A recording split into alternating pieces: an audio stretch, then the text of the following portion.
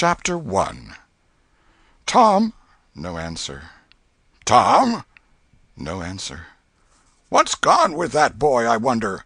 You, Tom. No answer. The old lady pulled her spectacles down and looked over them about the room. Then she put them up and looked out under them. She seldom or never looked through them, for so small a thing as a boy.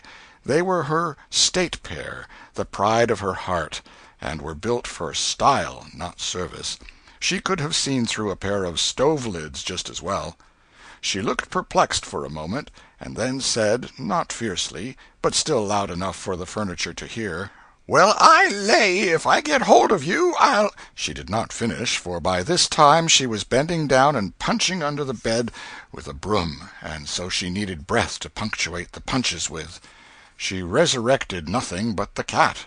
"I never see the beat of that boy." She went to the open door and stood in it, and looked out among the tomato vines and jimpson weeds that constituted the garden. No Tom.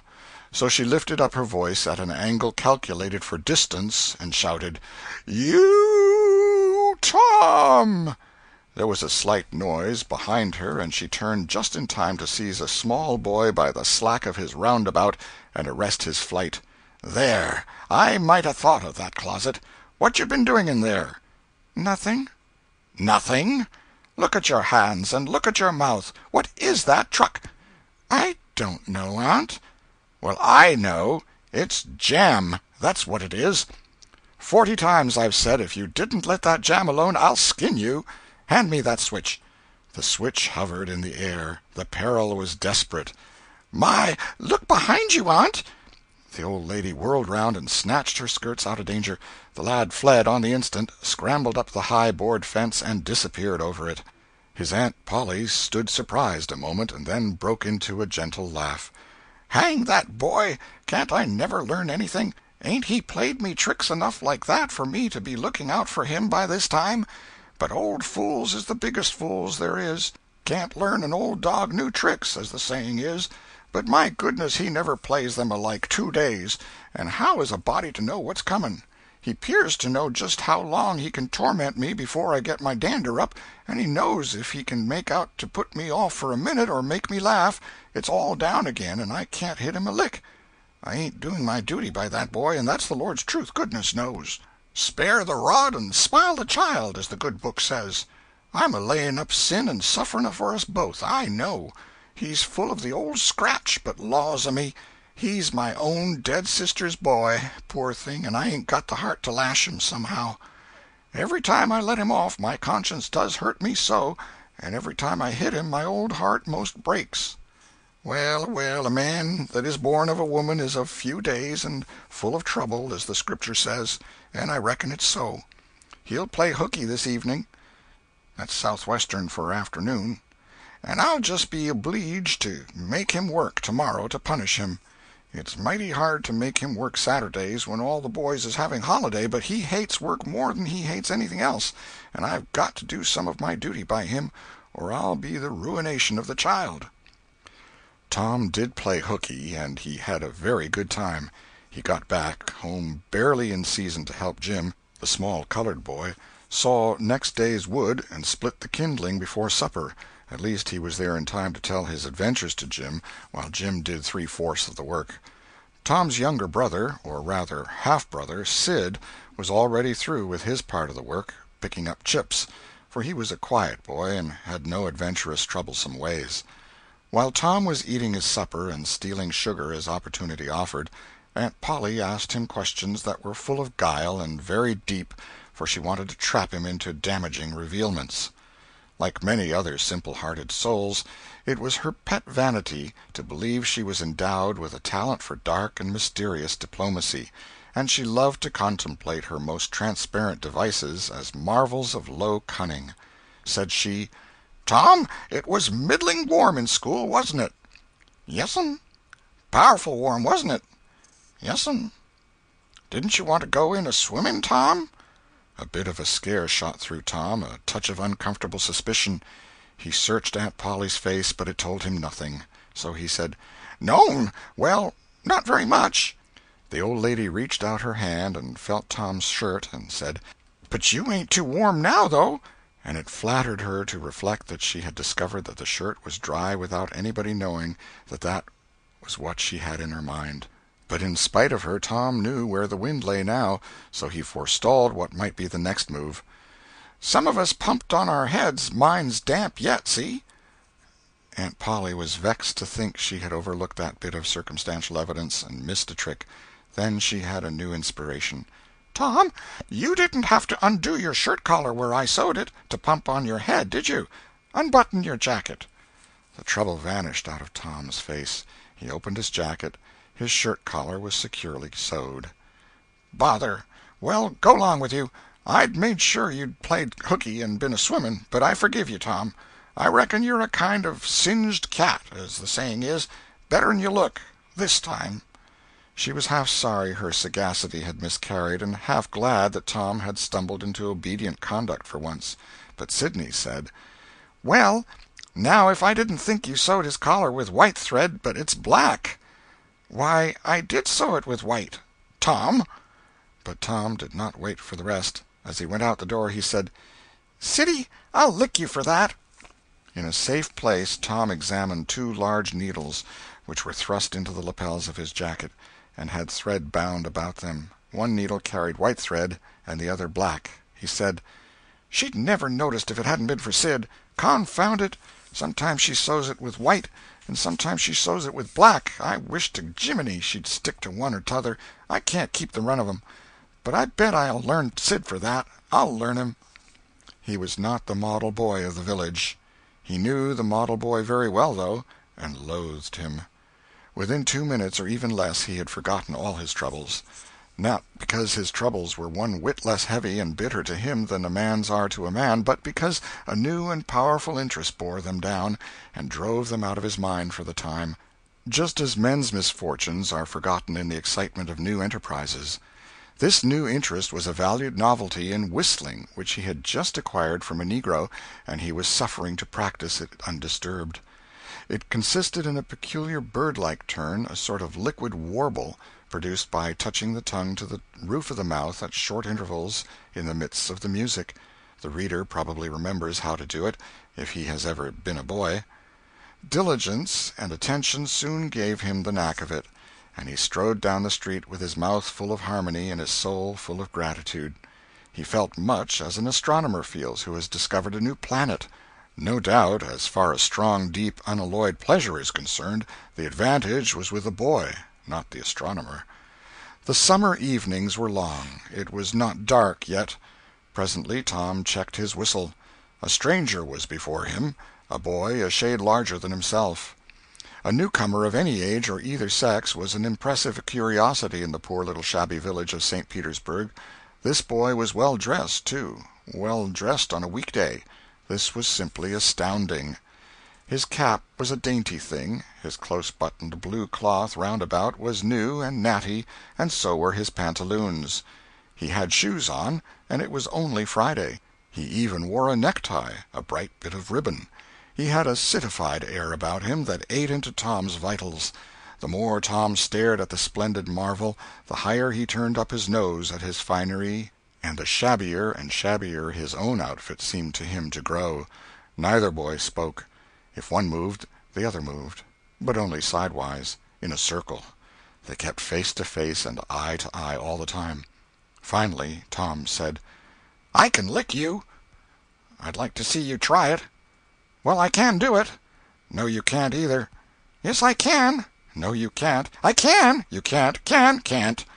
An uncomfortable pause. Then Tom said, "What's your name?" "'Tisn't any of your business, maybe." "Well, I 'low I'll make it my business." "Well, why don't you?" "If you say much, I will." "Much, much, much. There now." "Oh, you think you're mighty smart, don't you? I could lick you with one hand tied behind me if I wanted to." "Well, why don't you do it? You say you can do it." "Well, I will, if you fool with me." "Oh, yes, I've seen whole families in the same fix." "Smarty, you think you're some, now, don't you? Oh, what a hat!" "You can lump that hat if you don't like it. I dare you to knock it off, and anybody that'll take a dare will suck eggs." "You're a liar." "You're another." "You're a fighting liar and doesn't take it up." Take a walk. Say, if you give me much more of your sass, I'll take and bounce a rock off'n your head." "Oh, of course you will." "Well, I will." "Well, why don't you do it, then? Why do you keep saying you will, for? Why don't you do it? It's because you're afraid." "I ain't afraid." "You are." "I ain't." "You are." Another pause, and more eyeing and sidling around each other. Presently they were shoulder to shoulder. Tom said: "Get away from me." "Go away yourself." "I won't." "Well, I won't either." So they stood, each with a foot placed at an angle as a brace, and both shoving with might and main and glowering at each other with hate. But neither could get an advantage. After struggling till both were hot and flushed, each relaxed his strain with watchful caution, and Tom said: "You're a coward and a pup. I'll tell my big brother on you, and he can thrash you with his little finger, and I'll make him do it, too." "What do I care for your big brother? I've got a brother that's bigger than he is, and what's more, he can throw him over that fence, too." Both brothers were imaginary. "That's a lie." "Your saying so doesn't make it so." Tom drew a line in the dust with his big toe and said: "I dare you to step over that, and I'll lick you till you can't stand up. Anybody that'll take a dare will steal sheep." The new boy stepped over promptly and said: "Now you said you'd do it. Now let's see you do it." "Don't you crowd me, now. You better look out." "Well, you said you'd do it. Why don't you do it?" "By jingo, for 2 cents I will do it." The new boy took 2 broad coppers out of his pocket and held them out with derision. Tom struck them to the ground. In an instant both boys were rolling and tumbling in the dirt, gripped together like cats, and for the space of a minute they tugged and tore at each other's hair and clothes, punched and scratched each other's noses, and covered themselves with dust and glory. Presently the confusion took form, and through the fog of battle Tom appeared, seated astride the new boy, and pounding him with his fists. "Holler 'nuff," said he. The boy only struggled to free himself. He was crying, mainly from rage. "Holler 'nuff," and the pounding went on. At last the stranger got out a smothered "'nuff," and Tom let him up and said: "Now that'll learn you. Better look out who you're fooling with next time." The new boy went off brushing the dust from his clothes, sobbing, snuffling, and occasionally looking back and shaking his head and threatening what he would do to Tom the next time he caught him out. To which Tom responded with jeers and started off in a high feather, and as soon as his back was turned the new boy snatched up a stone, threw it, and hit him between the shoulders, and then turned tail and ran like an antelope. Tom chased the traitor home, and thus found out where he lived.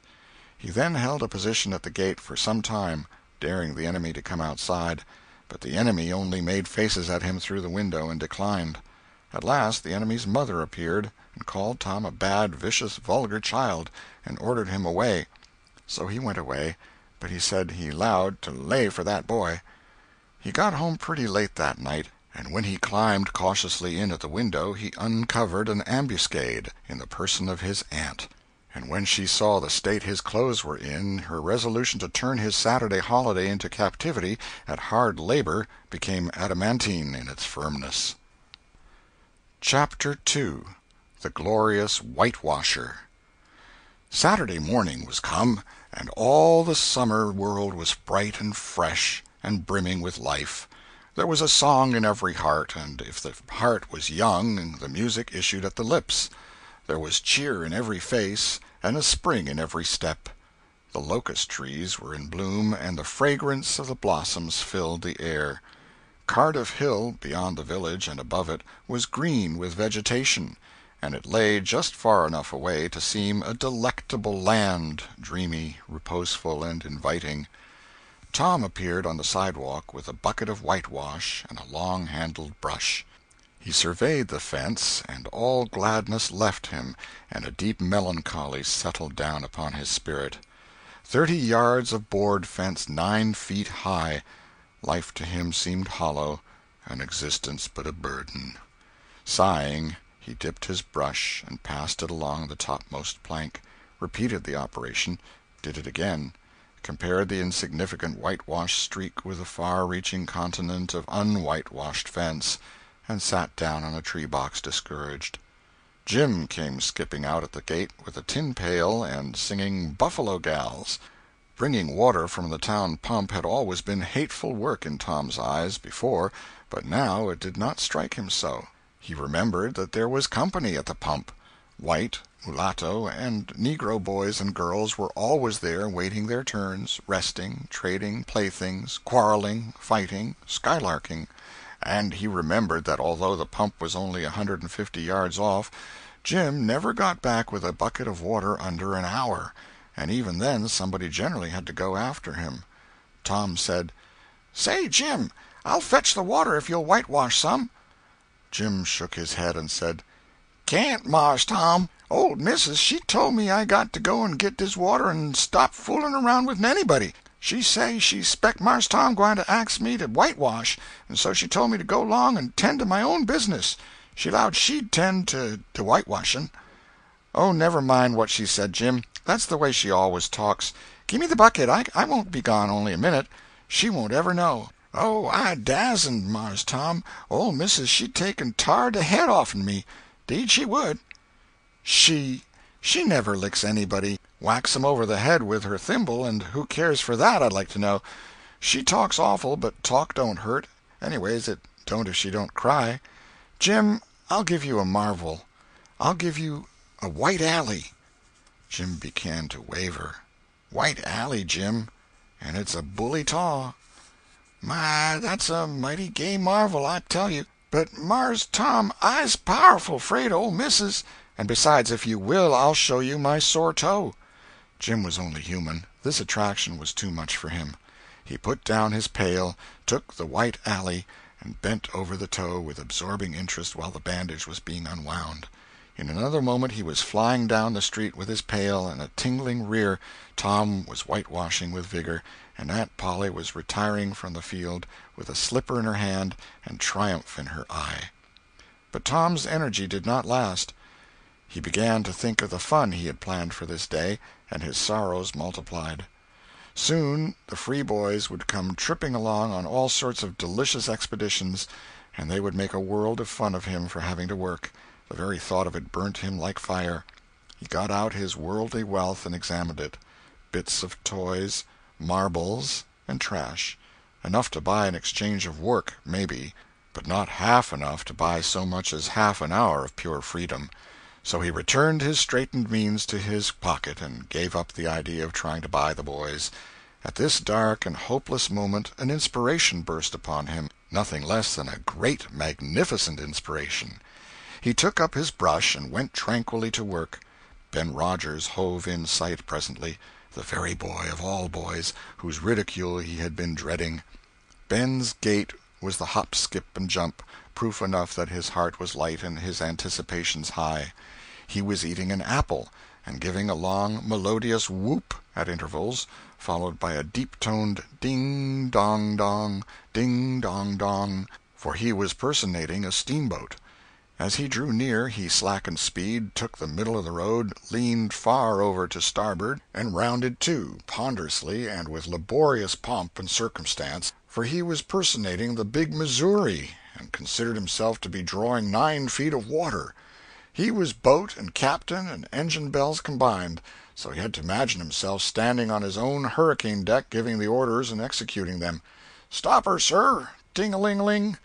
The headway ran almost out, and he drew up slowly towards the sidewalk. "Ship up to back! Ting-a-ling-a-ling!" His arms straightened and stiffened down his sides. "Set her back on the starboard! Ting-a-ling-a-ling! Chow! Chow! Chow! Chow!" His right hand, meantime, described stately circles, for it was representing a 40-foot wheel. "Let her go back on the larboard! Ting-a-ling-a-ling! Chow! Chow! Chow!" The left hand began to describe circles. "Stop the starboard! Ting-a-ling-ling! Stop the larboard! Come ahead on the starboard! Stop her! Let her outside, turn her over slow! Ting-a-ling! Chow! Chow! Chow! Get out that headline! Lively now! Come out of there with your spring line! What are you about there? Take up a turn in that stump with the bright of it! Stand by that stage! Now let her go! Done with the engine, sir! Ting-a-ling-ling! Sht! Sht! Sht!" Trying the gauge-cocks, Tom went on whitewashing, paid no attention to the steamboat. Ben stared a moment and then said, "Hi-yi! You're up a stump, ain't you?" No answer. Tom surveyed his last touch with the eye of an artist. Then he gave his brush another gentle sweep and surveyed the result as before. Ben ranged up alongside of him. Tom's mouth watered for the apple, but he stuck to his work. Ben said, "Hello, old chap. You got to work, eh?" Tom wheeled suddenly and said, "Why, it's you, Ben. I weren't noticing. Say, I'm going in a-swimming, I am. Don't you wish you could? But of course you'd druther work, wouldn't you? Course you would." Tom contemplated the boy a bit and said, "What do you call work?" "Why, ain't that work?" Tom resumed his whitewashing and answered carelessly, "Well, maybe it is and maybe it ain't. All I know is it suits Tom Sawyer." "Oh, come now, you don't mean to let on that like you like that?" The brush continued to move. "Like it? Well, I don't see why I oughtn't to like it. Does a boy get a chance to whitewash a fence every day?"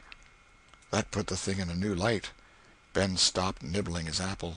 Tom swept his brush daintily back and forth, stepped back to note the effect, added a touch here and there, criticized the effect again. Ben, watching every move and getting more and more interested, more and more absorbed. Presently he said, "Say, Tom, let me whitewash a little." Tom considered, was about to consent, but he altered his mind.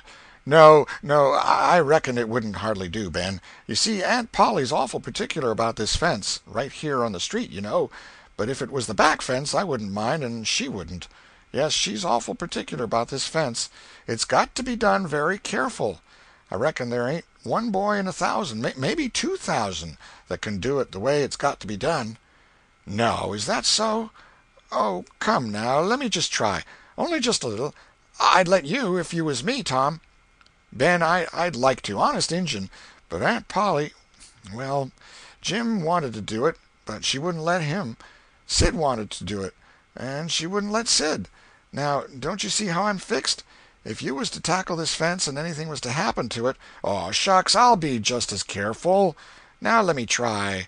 Say, I'll give you the core of my apple." "Well, here. No, no, Ben, no, now don't. I'm afeard. I'll give you all of it." Tom gave up the brush with reluctance in his face, but alacrity in his heart.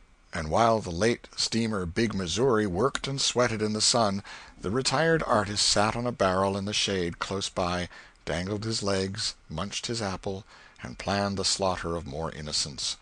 There was no lack of material. Boys happened along every little while. They came to jeer, but remained to whitewash.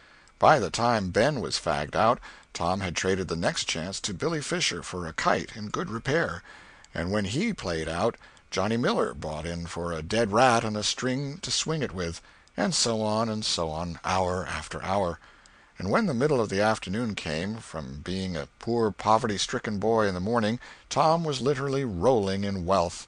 He had, beside the things before mentioned, 12 marbles, part of a jew's harp, a piece of blue bottle-glass to look through, a spool cannon, a key that wouldn't unlock anything, a fragment of chalk, a glass stopper of a decanter, a tin soldier, a couple of tadpoles, 6 firecrackers, a kitten with only one eye, a brass doorknob, a dog collar but no dog, the handle of a knife, 4 pieces of orange peel, and a dilapidated old window sash. He had had a nice, good, idle time all the while, plenty of company, and the fence had had 3 coats of whitewash on it. If he hadn't run out of whitewash, he would have bankrupted every boy in the village. Tom said to himself that it was not such a hollow world after all. He had discovered a great law of human action without knowing it, namely, that in order to make a man or boy covet a thing, it is only necessary to make the thing difficult to attain. If he had been a great and wise philosopher, like the writer of this book, he would now have comprehended that work consists of whatever a body is obliged to do, and that play consists of whatever a body is not obliged to do. And this would help him to understand why constructing artificial flowers or performing on a treadmill is work, while rolling 10-pins or climbing Mont Blanc is only amusement. There are wealthy gentlemen in England who drive 4-horse passenger coaches 20 or 30 miles on a daily line in the summer because the privilege costs them considerable money. But if they were offered wages for the service, That would turn it into work, and then they would resign. The boy mused a while over the substantial change which had taken place in his worldly circumstances, and then wended toward headquarters to report.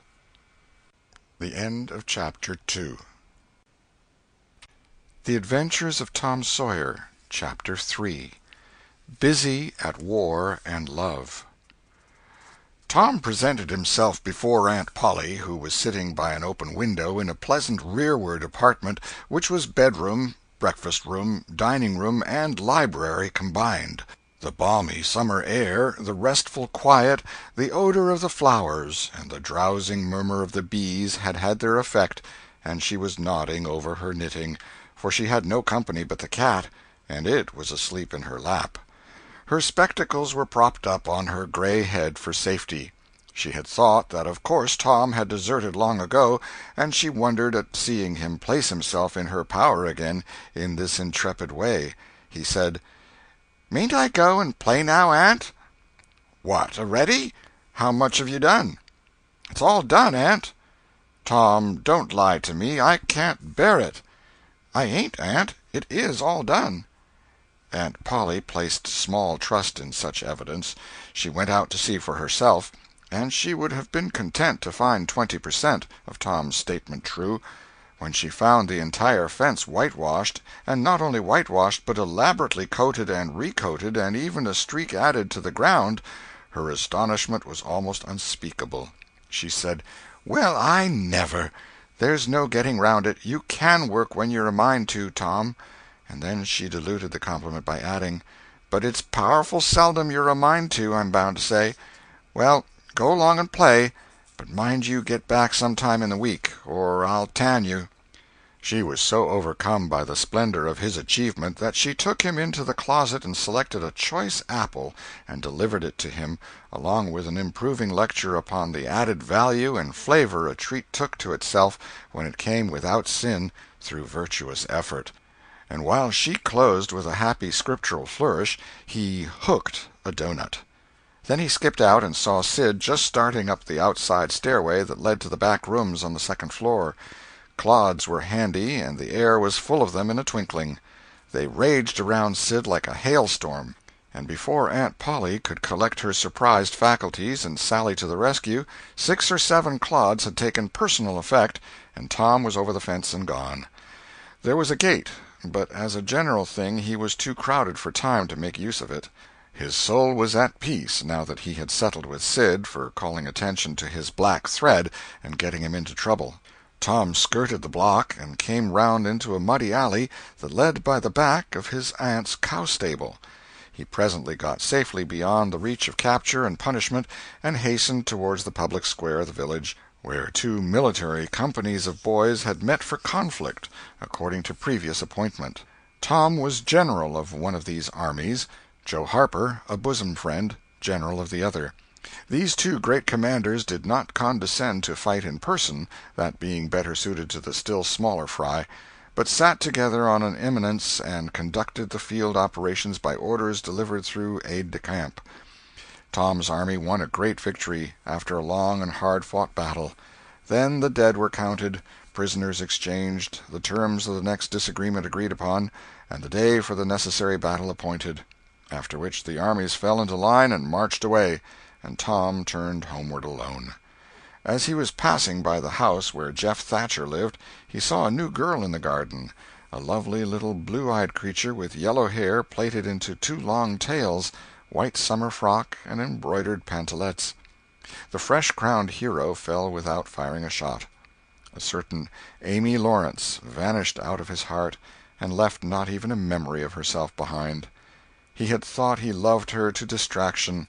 He had regarded his passion as adoration, and behold it was only a poor little evanescent partiality.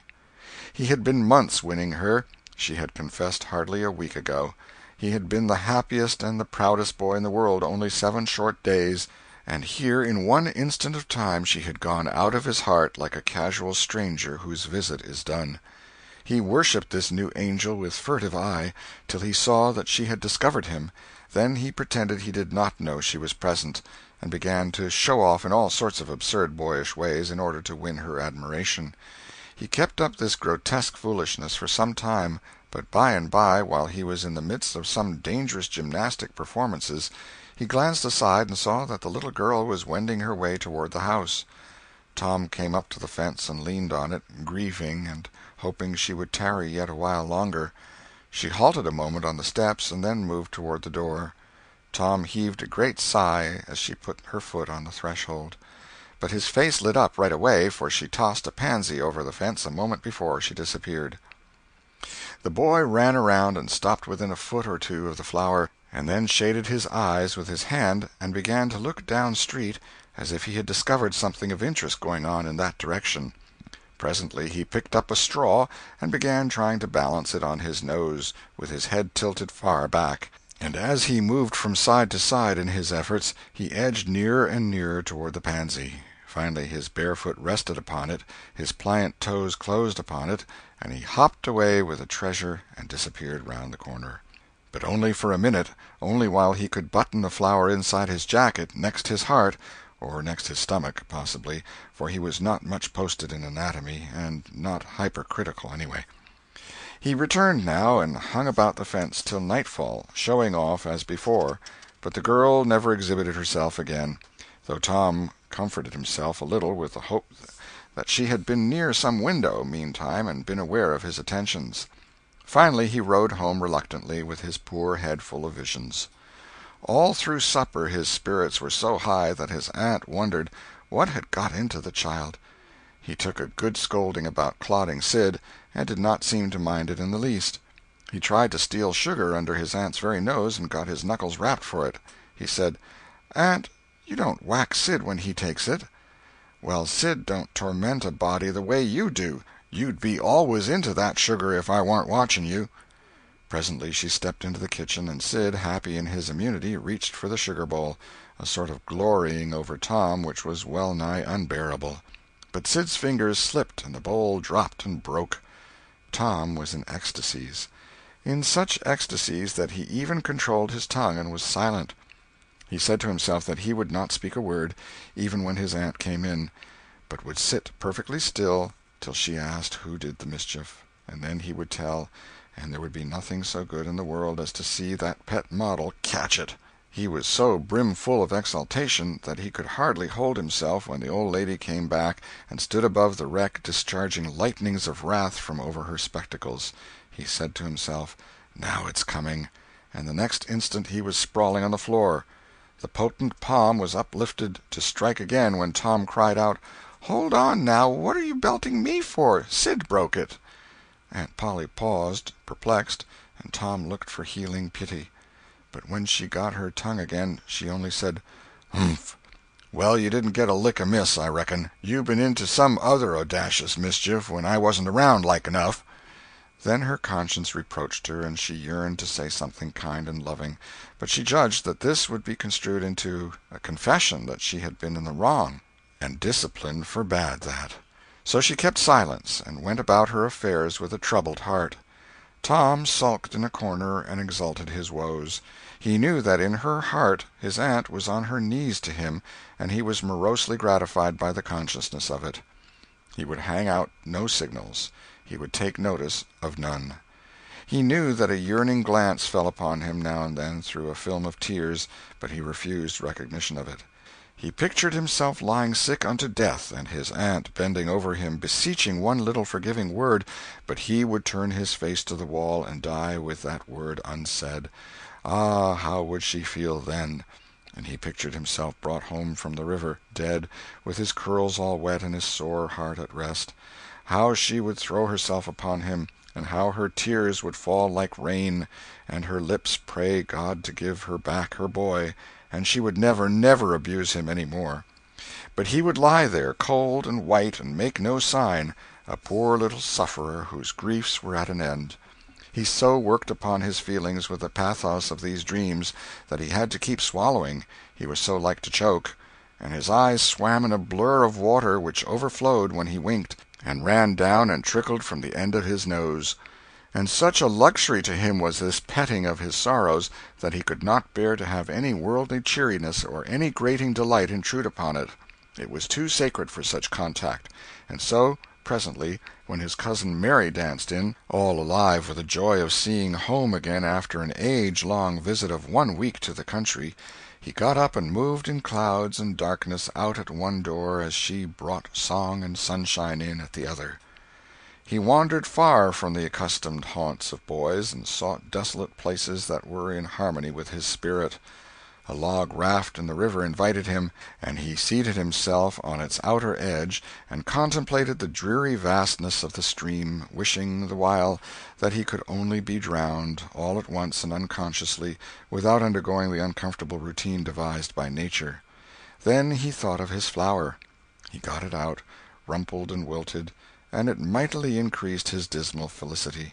He wondered if she would pity him if she knew. Would she cry, and wish that she had a right to put her arms round his neck and comfort him? Or would she turn coldly away like all the hollow world? This picture brought such an agony of pleasurable suffering that he worked it over and over again in his mind, and set it up in new and varied lights till he wore it threadbare. At last he rose up, sighing, and departed in the darkness. About 9:30 or 10 o'clock he came along the deserted street to where the adored unknown lived. He paused a moment.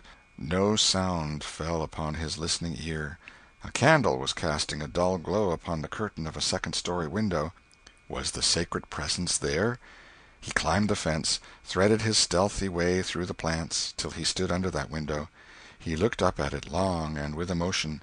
Then he laid him down on the ground under it, disposing himself upon his back, with his hands clasped upon his breast and holding his poor wilted flower. And thus he would die, out in the cold world, with no shelter over his homeless head, no friendly hand to wipe the death-damps from his brow, no loving face to bend pityingly over him when the great agony came. And thus she would see him when she looked out upon the glad morning, and oh, would she drop one little tear upon his poor lifeless form, would she heave one little sigh to see a bright young life so rudely blighted, so untimely cut down? The window went up, a maidservant's discordant voice profaned the holy calm, and a deluge of water drenched the prone martyr's remains. The strangling hero sprang up with a relieving snort. There was a whiz as of a missile in the air, mingled with the murmur of a curse, a sound as of shivering glass followed, and a small vague form went over the fence and shot away in the gloom. Not long after, as Tom, all undressed for bed, was surveying his drenched garments by the light of a tallow-dip, Sid woke up. But if he had any dim idea of making any references to illusions, he thought better of it and held his peace, for there was danger in Tom's eye.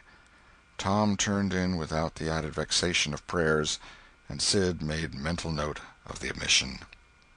End of chapter 3.